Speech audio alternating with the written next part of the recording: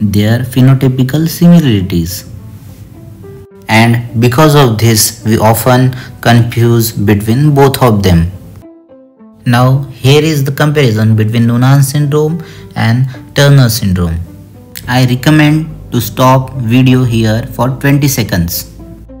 We can already see the similarities between both of these syndromes, such as webbed neck, low set ears, pedal edema, wide space nipples, short stature, and congenital heart disease.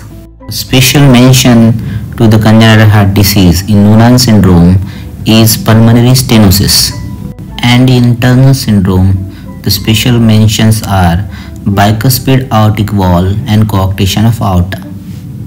Now let's see the differences between both of them. In Noonan syndrome, you will see a normal chromosome numbers on karyotyping because a defect is at gene level. But in Turner syndrome, you will see a missing X chromosome on karyotyping. Coming to the fact of which disease affect which sex. In Noonan syndrome, both sexes can be involved. So, patient can be a male or female. And here is the catch. In Turner syndrome, only females are affected. So, there is no male patient in a Turner syndrome. Last two features.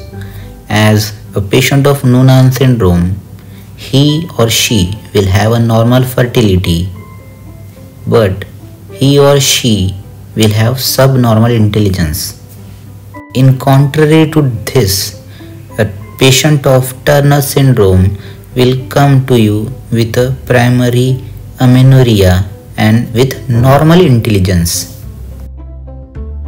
Now let's check what you learn. Here is the 3-year-old male patient with subnormal intelligence, with webbed neck, low set ears and widely spaced nipples. Yes, it is Noonan syndrome because patient is a male child and has a subnormal intelligence. Thank you. Happy learning.